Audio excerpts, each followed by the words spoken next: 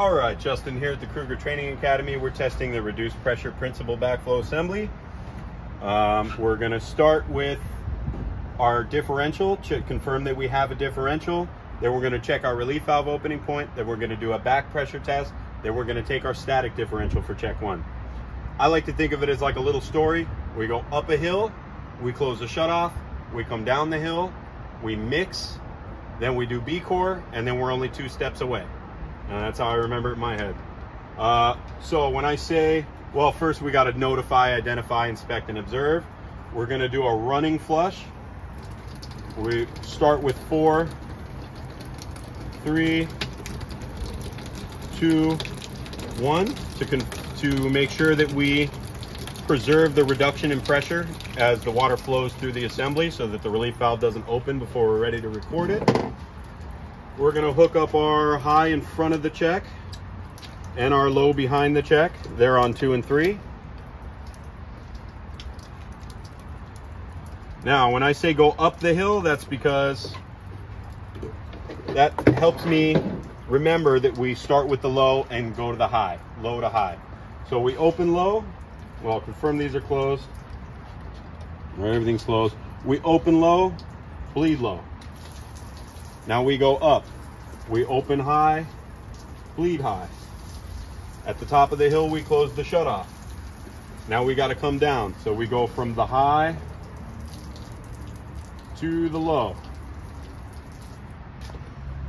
We confirm that we have a apparent differential pressure above 5 and that our relief valve is dry. That lets us know that we can proceed with the test. So we're going to do the mix. To mix, we open the high control 1 full turn to let the high pressure into the manifold. We crack the low. I'm going to go very slow with this and only make sure that I get, a few arrows going so I'm not reducing the differential too fast. Mix these together and record when the relief valve opens. So we just give a little crack and we check. We don't have too many there. Now I'm going to watch this, and when it comes, I'll push the button. There we go. So our relief valve opened at 3.3. This low control is only open while we're using it. So we're going to close that now that we're done using it. And we're going to do our B-core. This stands for bleed, connect, open, reset. Very important to get all those steps and to get them in the right order. I don't like to say bleed for too many things because there's bleed tees and all kinds of things to bleed. So some people like P-core, purge, connect, open, reset. But we got there, and now, like I said, we're only 2 steps away. It's going to be here and here.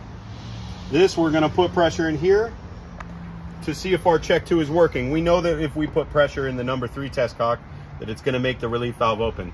If we put pressure in the number 4 test cock, is it going to make the relief valve open? Let's see. We got this open still. This one's closed. We open our bypass. So now we're pushing high pressure into test cock 4. The fact that the differential pressure didn't drop to the relief valve opening point lets us know that check valve 2 is working. So water's not passing backwards through the number 2 check to get into the zone. So now we can confirm that that's working.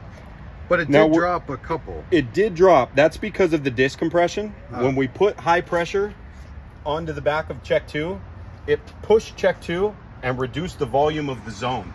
When you reduce the volume, the pressure goes up. So that's why we're getting, kind of an artificially low reading here. Like I said, we're 2 steps away. We open that to confirm check valve 2 was working. To get our static differential for check valve 2, static meaning not moving, because we know the water's not moving because the check valve 2 is closed, all we do is reset the gauge. And now we get our static differential for check valve 1. So our static differential for check valve 1 is 7.4. Check valve 2 is closed tight, and the relief valve opens at 3.3. Cool. That's a wrap. Right? So I think I got it.